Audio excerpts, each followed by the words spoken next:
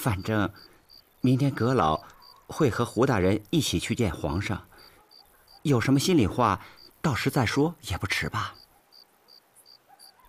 多承美意。如果方便的话，请你转告阁老。有些话，明天再说，恐怕就晚了。其政问问其民，其政察察其民缺缺。祸兮福所依，福兮祸所伏，孰知其极？其无正邪，正复为奇，善复为妖。人之迷也，其日固久。停！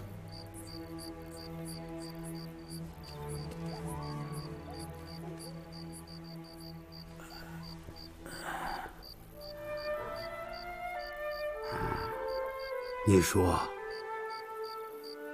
皇上说这段话是不是在哪儿听到了？会提盐田的风声？应该不知道。浙江各级衙门都是我们的人，织造局市舶司那边都是吕公公的人，他们自己做的事情，自己肯定不敢露出半点风声。别的人不知道内情，又没有证据，谁也不敢闻风传事。那皇上为什么要说这番话呢？皇上要是起疑，也一定是胡宗宪那条线捅上去的。胡宗宪就是和那谭纶从成安县回来之后抓的马宁远。马宁远这份供词，没准谭纶就会知道，他知道了就一定会告诉誉王。皇上真要是听到什么风声，一定是从这条线捅出来的。胡如真平生谨慎，就是审马宁远也不会让第二个人知道，更不会把供状给谭纶看。爹，都到这个时候了，你老还这么信他？如真是我一手带着他走过来的，他的为人我比你们清楚。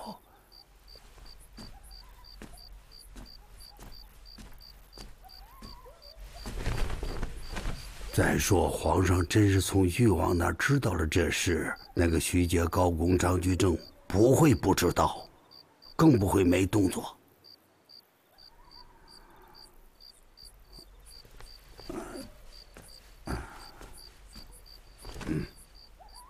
一切等如真来了，一问就明白了。这个时辰他也该到了。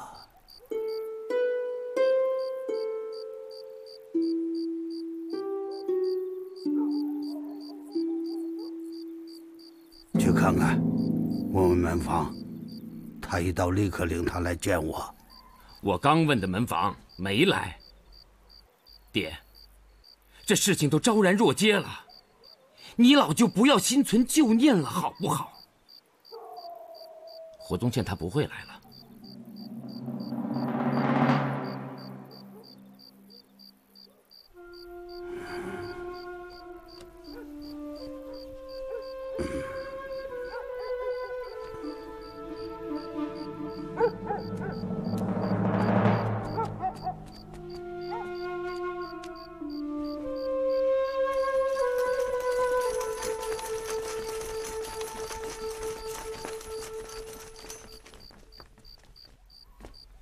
誊录好了吗？啊，都誊录好了。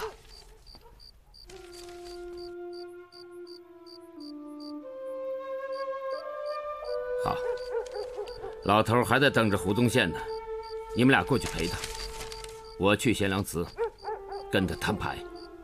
是。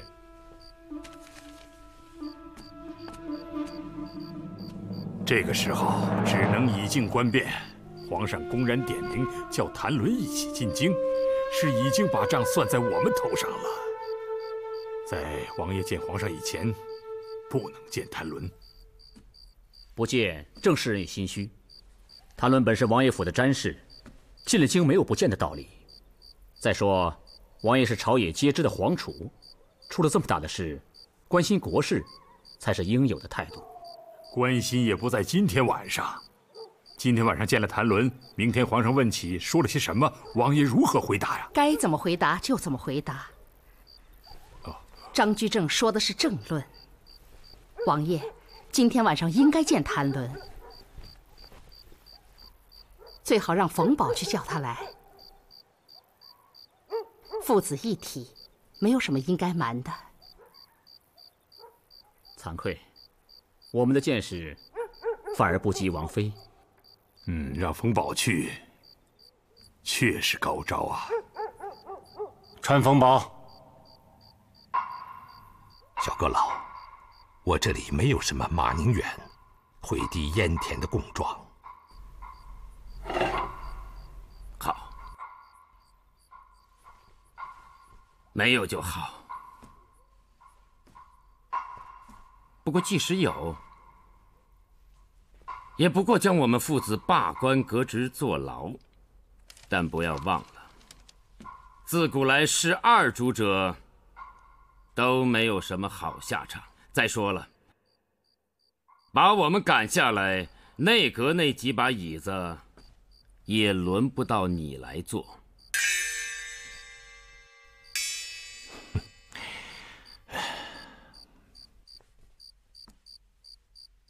看样子，你是执意要将那份供状交给誉王，作为改换门庭的见面礼了。你可以用这个心思夺天下人，但不可以用这个心思夺胡宗宪。还有，阁老81岁了，你可以不念及天下苍生，但不应该不念自己的白发老父。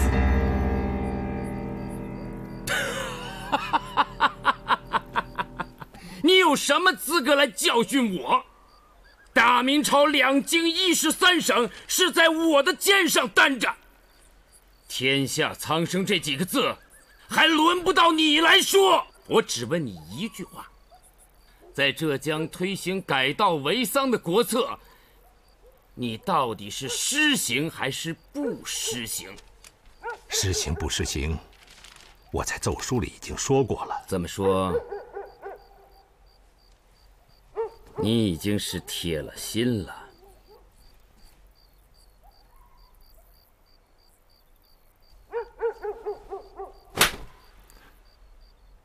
这一仗是替我父亲打的，该打。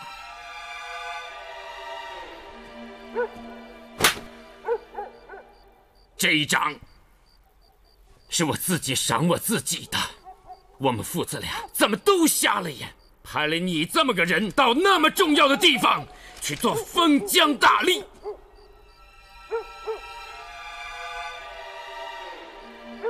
这个封疆大吏，我早就不想做了。你可以奏请皇上，立刻革了我。这可是你自己说的。你到底想要我做什么？请小阁老直言。那好，辞呈我已经带你拟好了，你自己照着抄吧。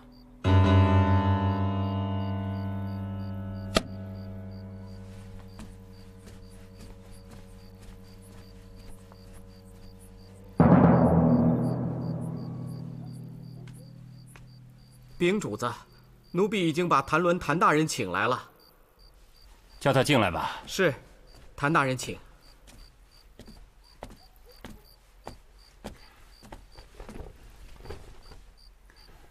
臣谭伦叩见王爷。起来吧。谢王爷。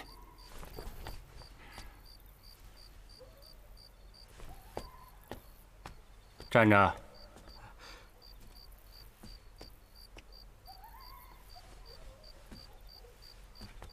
主子，今天晚上我放你的假，你回宫一趟吧。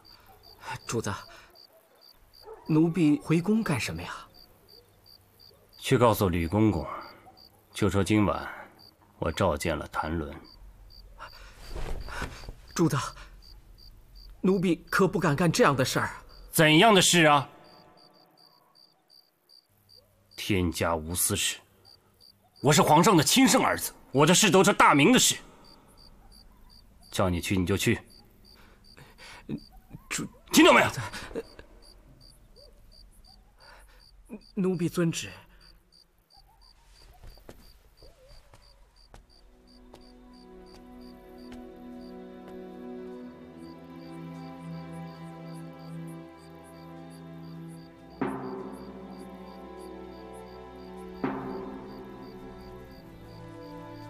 报更了吗？是，初更了，老爷。胡宗宪不会来了。老卿，你那天说人心似什么来着？人心似水。水是往低处走的，人心总是高了还想高啊。明天卯时就要进宫，您老还是歇会儿吧。不睡了，就在这里做更待朝吧。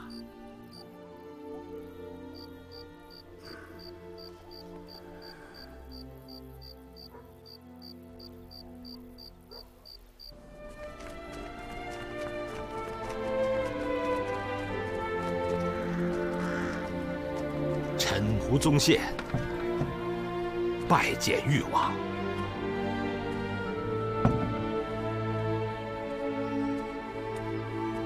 你辛苦了。属下胡宗宪叩见阁老。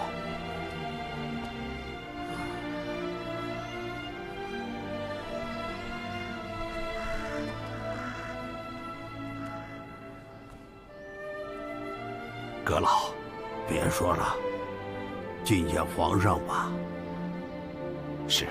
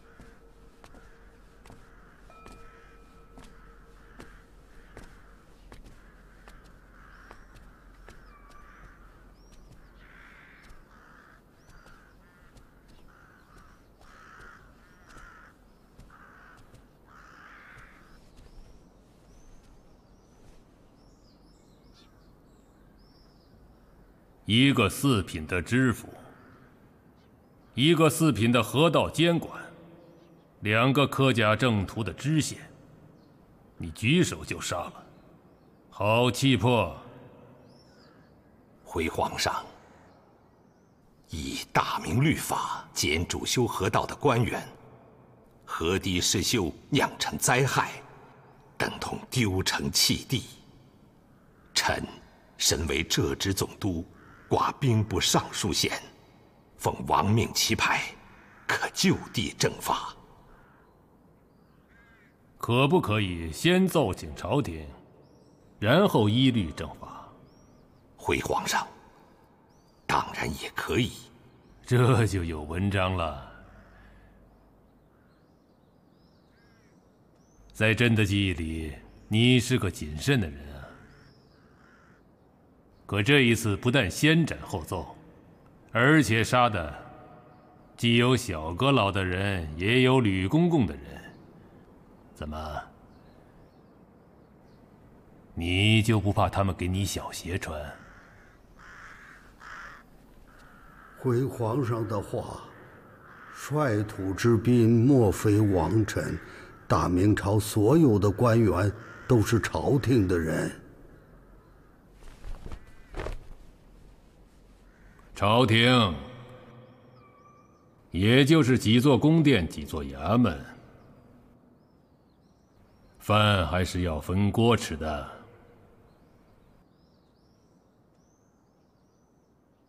翼王，儿臣在。年初你跟朕说，你府里那个做詹事的谭伦是个人才，想把他放到浙江去历练历练，历练的如何？回父皇的话，谭伦开始去是在胡宗宪总督署做参军，现在在戚继光的营里帮着谋划军事，时日不久，谈不上什么建树。有建树也不一定非要在阵前斩将夺旗，敢为天下先还不是有建树？吾有三德：也慈，也俭，也不敢为天下先。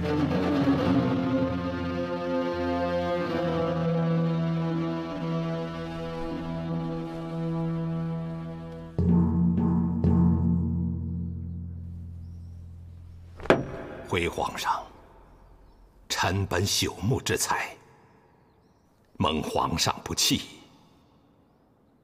委以封将之重任。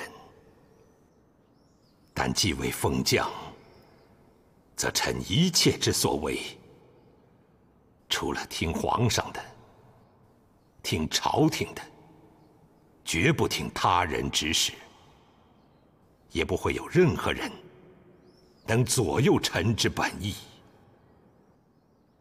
至于此次未能推行改道为桑之国策，又在臣之任地发了这么大的水灾，一切罪责归根结源，都是臣一人之过，更与他人无关。这是臣请求革职的辞呈，请皇上圣准。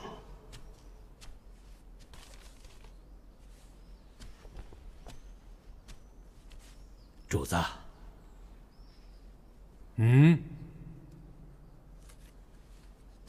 听到没有？胡宗宪在为谭伦开脱呢。你进来吧。是。真像你说的那样，何敌世修等同丢城弃地，且扰乱了朝廷改道为桑的国策。如果要治你的罪，革职就完了。雷霆雨露，莫非天恩，请皇上圣裁。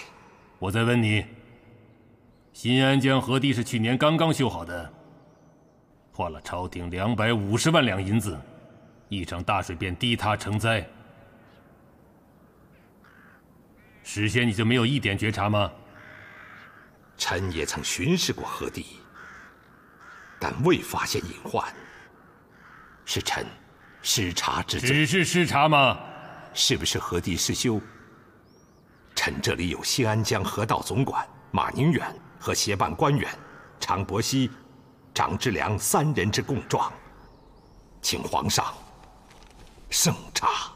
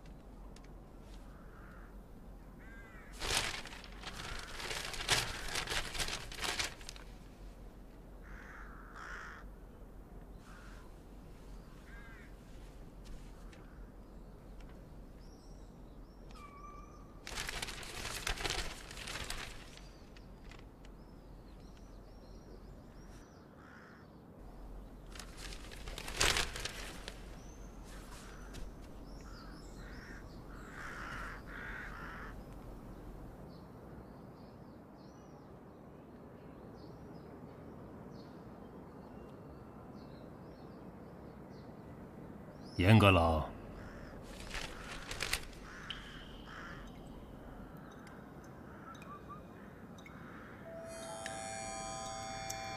李发，奴婢在。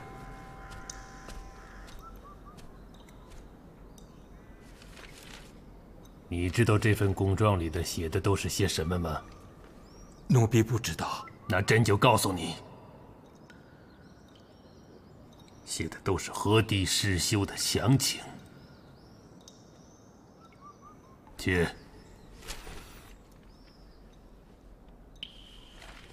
把它送给严阁老去看看。是。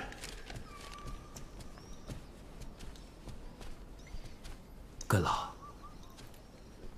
阁老，供状皇上已经预览了，写的都是河堤失修的详情，皇上让你也看看。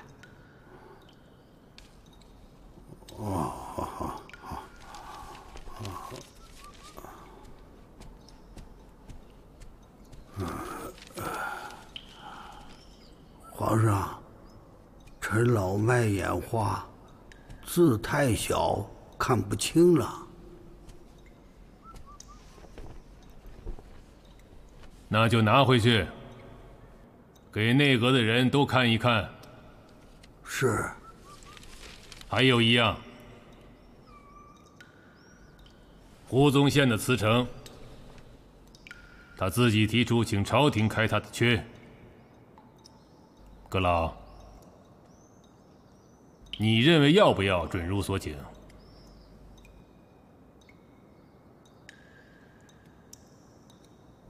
做出之恩，皆出自上，非臣等可以智慧。你这话言不由衷。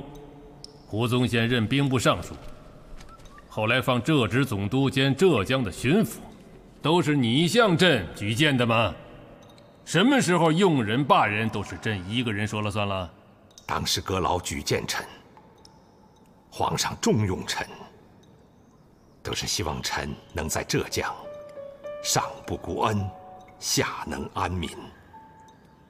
现在臣在浙江左支右绌，是与封疆不相符，请皇上革去臣职。你这是想撂挑子了？臣不敢。敢不敢，朕也不会让你撂挑子。你这个人啊，有2点朕还是知道的。一呢，能够识大体、顾大局；二是肯实心用事。浙江和南直隶都是朝廷的赋税重地，就冲着有那么多的倭寇在那儿，现在没有你，也无人能够镇得住。严阁老，臣在。你说呢？圣命无过于皇上。眼下这职确实还少不了胡宗宪，可他肩上的担子又确实太重了些。既然皇上问到了臣，臣以为让胡宗宪辞去浙江巡抚的兼职，只任浙直总督一职，这样他既能够把握大局，又能够多出心思用在脚窝上。今年海上的商路必须要打通，制造局50万匹丝绸的生意一定要做成，这些事情责成胡宗宪尽力去办。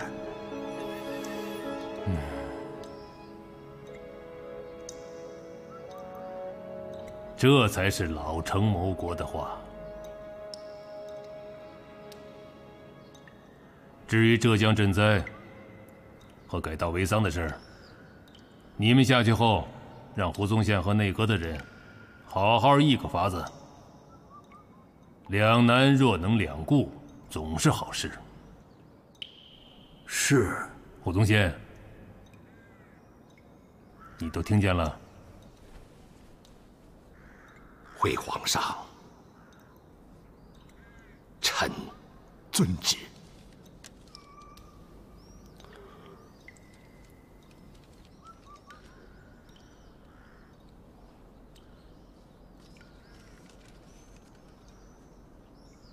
朕知道你们难。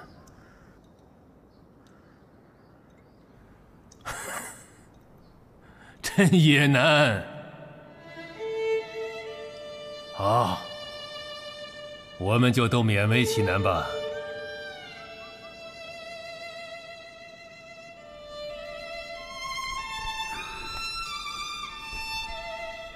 尽兴王室是臣等之职。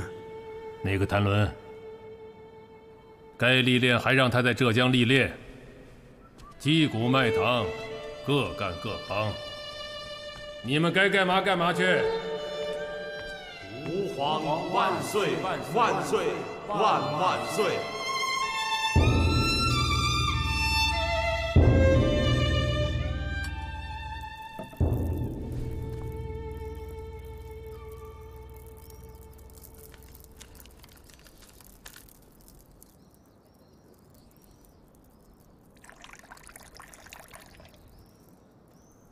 主子，该进丹了。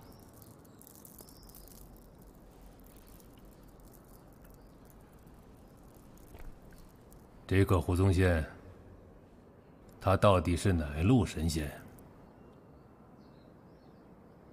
居然把我们都绕进去了。没有人能把皇上绕进去。胡宗宪是被夹住了，他左右为难。是啊。真是苦了他了。苦日子还在后头呢。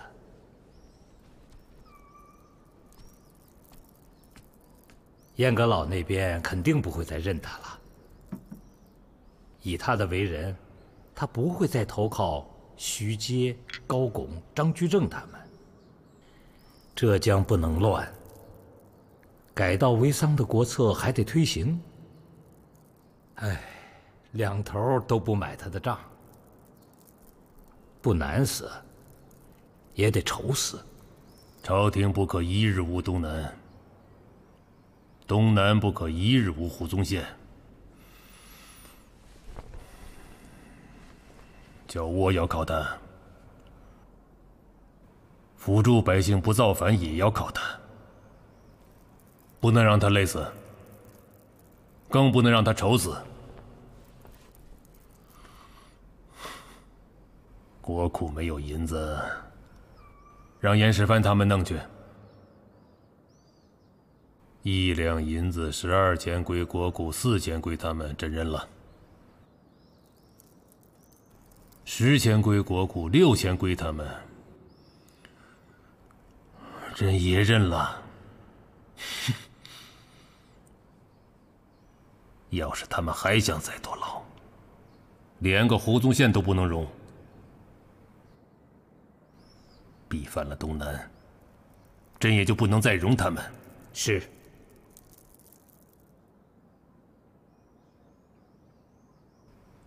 要看住他们，可惜是人太少了。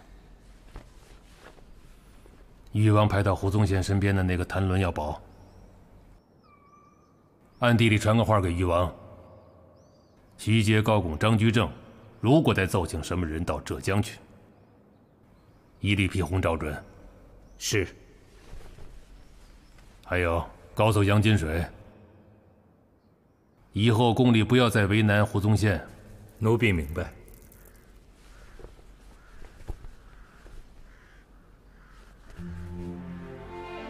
乖，我们去找父王啊！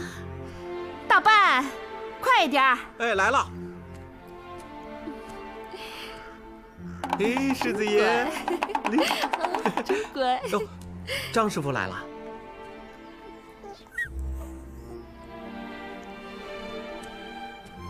抱着吧。是。哦，世子爷。走吧。哎，来，世子爷。王爷，内阁的会议完了。王爷，一切在御前就已成定局，这个会，议与不议，结果都是一样。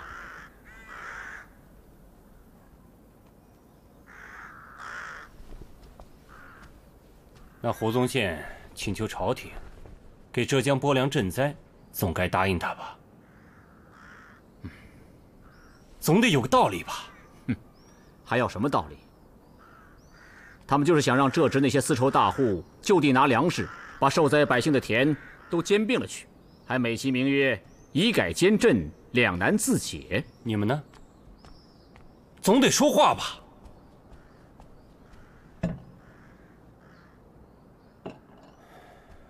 徐阁老和高拱呢？胡宗宪不死心，跟着徐阁老和高拱又去了户部。他还是想户部给浙江调些粮去。户部能不能给他调些粮？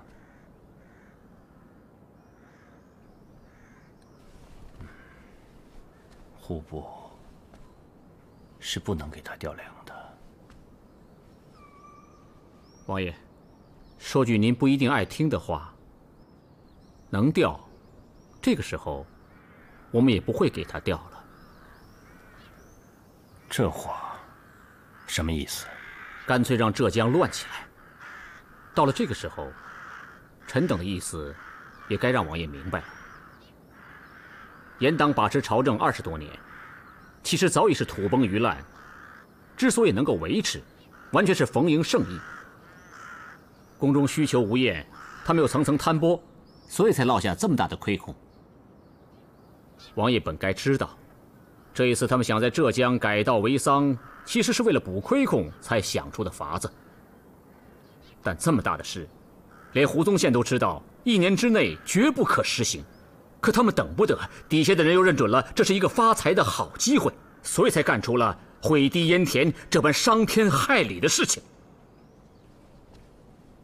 反正是剜的老百姓的肉，其实也是剜我大明朝的肉来补他们的疮。这么明白的事，朝廷上下竟然视若无睹。好不容易出了个胡宗宪，苦心孤诣的出来说话，这也是为了他们好。可他们却视若仇仇，连一个胡宗宪都容不下，可见他们的气数要尽了。王爷，长痛不如短痛，这次干脆就让浙江乱了，就当我大明朝身上烂了一块肉。这块肉一烂，严党这个脓疮就到了该挤的时候了。徐阁老和高拱都是这么看吗？这是臣等一致的看法。子立啊，你怎么想？是大谋略，只是苦了浙江的百姓。王妃，郑义士呢？你又抱着世子出来干什么？不干什么，就让你抱抱世子。到底要干什么？就想问问王爷，你现在有几个儿子？有什么话，你就直说吧。臣妾要王爷答我这句话。哼，明知故问。谁不知道，我就这一个儿子。那臣妾斗胆要说了，王爷这话又对又不对。你们刚才说的话，我在里面都听到了。大势所然，有些事情本不是一时就能办好的，但是有一条，永远都不能忘了。我大明的江山社稷，王爷是皇储，接下来王爷手里抱的世子是皇储。念在这一条，你们也得往远处想，要给王爷和世子留一个得民心的天下。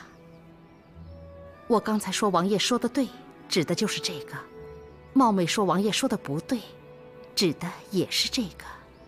王爷是皇储，也就是将来的皇帝。大明朝所有的百姓都是你的子民，将来还是世子的子民。哪有看着子民受难，君父却袖手旁观的？胡宗宪尚且知道爱护自己认地的百姓，王爷，还有你们，难道连个胡宗宪也不如吗？大明朝不是他们严家的大明朝，更不是他们底下那些贪官豪强的大明朝。他们可以鱼肉百姓，王爷，还有你们这些忠臣，你们不能视若无睹。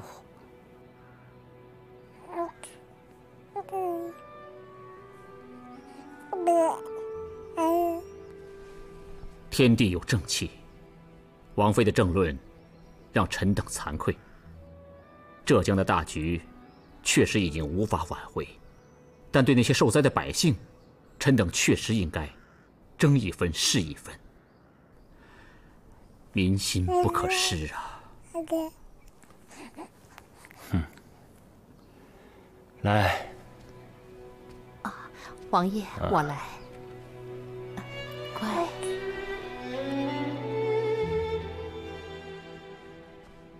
自立，你在浙江有些日子了，你想想，怎么样才能帮着胡宗宪，让那些受灾的百姓少点苦难？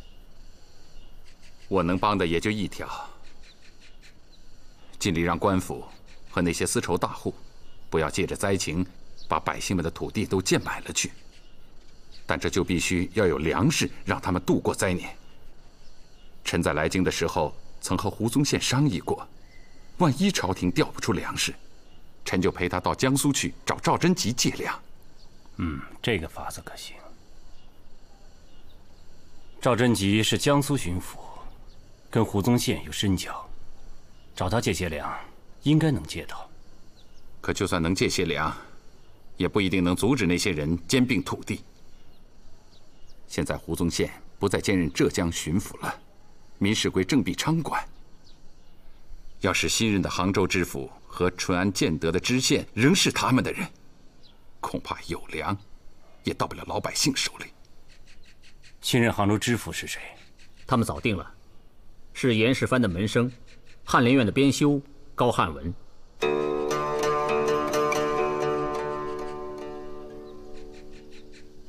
高翰文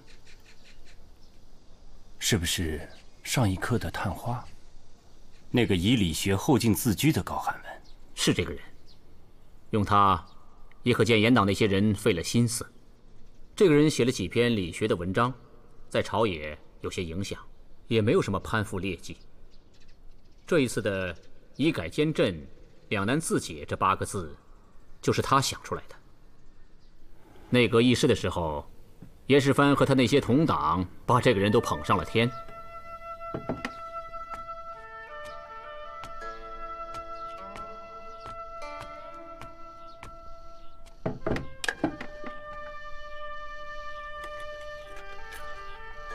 这支笔杆是程祖爷派郑和下西洋带回的犀角做的，这之后便没有这么大的犀角。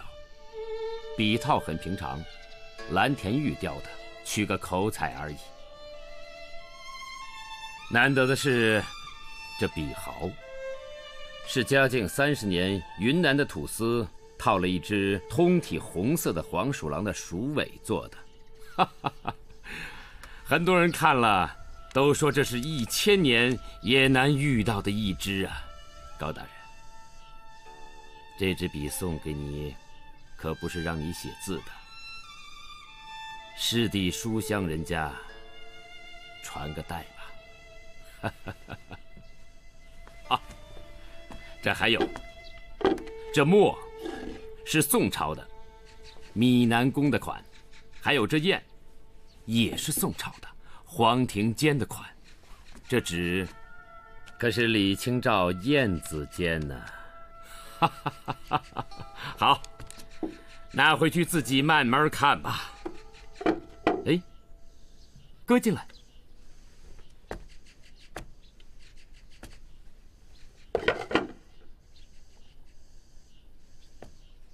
恩师，这么贵重的东西，学生不敢收。我送的，你就收下。宝剑曾壮士，在我大明朝后晋的翰林里，能受用这套文房四宝的人可不多呀。这是小阁老对你的赏识，还不快收下？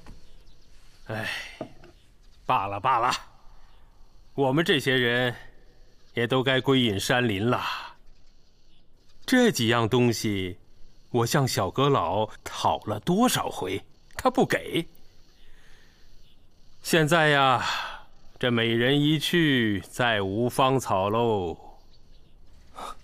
那罗大人现在就可以拿去。哎，可别！这浙江改道为桑的大事，我可干不了。1年之期，大功告成，我们呢，还等着你用这4宝写节奏呢。恩师放心，2位大人放心。学生此去，1年之内，倘若不能替朝廷完成改道为桑的国策，就用这盒子里的笔墨写下自己的祭文。快起，快起，高大人，好好去，干好了好好回，朝廷还有重任等着你呢。拿着。恩师，在下就此别过了。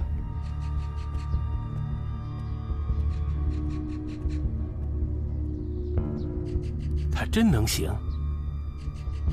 翰林院那种清苦毕竟难挨，储才养望本就是为了施展。他们这种人，火里水里，若是真能挣出来，便不枉此生。